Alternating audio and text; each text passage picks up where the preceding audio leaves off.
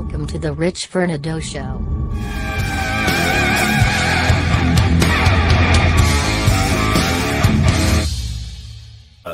Interviewing a veteran who was in Iraq. So tell me how you were wounded in battle over there. We were coming through Quiche, Iraq, downtown, and we basically ran into two IEDs. And as those went off, we had an RPG hit us too. And so that created some damage on my spine. Plus, on top of that, whenever I crawled out of the vehicle, I caught a round in the side.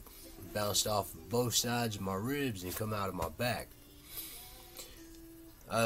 They basically put a metal plate in my forehead, and I caught a round in the knee.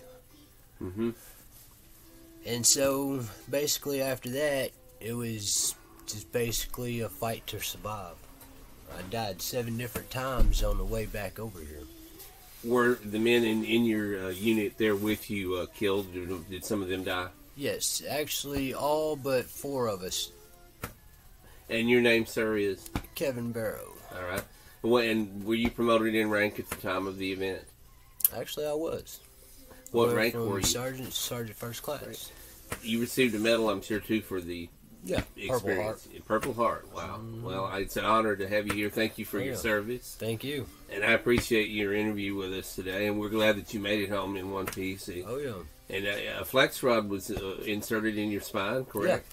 Yeah. Oh, yeah. That's how they keep the bullet from moving around in my spine. I see. And keep me from being paralyzed. Wow.